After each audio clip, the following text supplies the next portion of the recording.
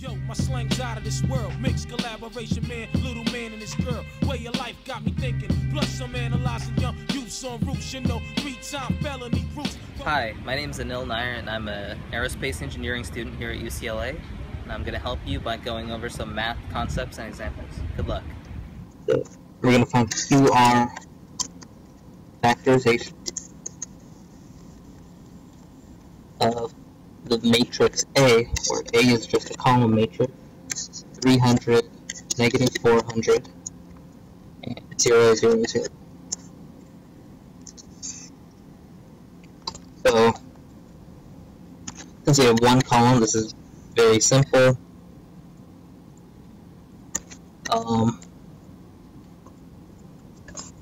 We're pretty much going to do the Graham-Schmidt process on this one vector. That will involve just dividing. We're going to make this U1, and we're just going to take V1 and divide it by its magnitude.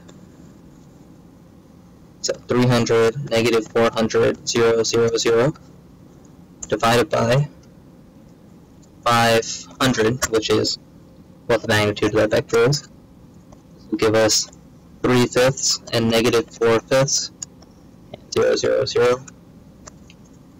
So,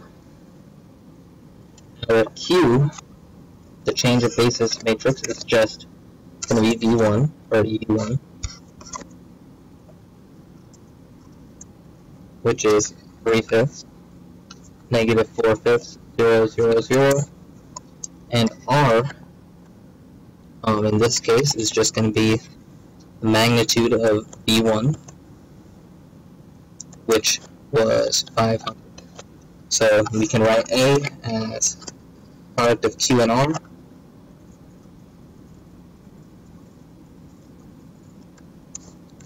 with Q being that column vector and R being 500. So this might be a simple example, but it shows you what we're trying to do. We're getting Q, whose columns are orthonormal, and an R that converts us from Q to A.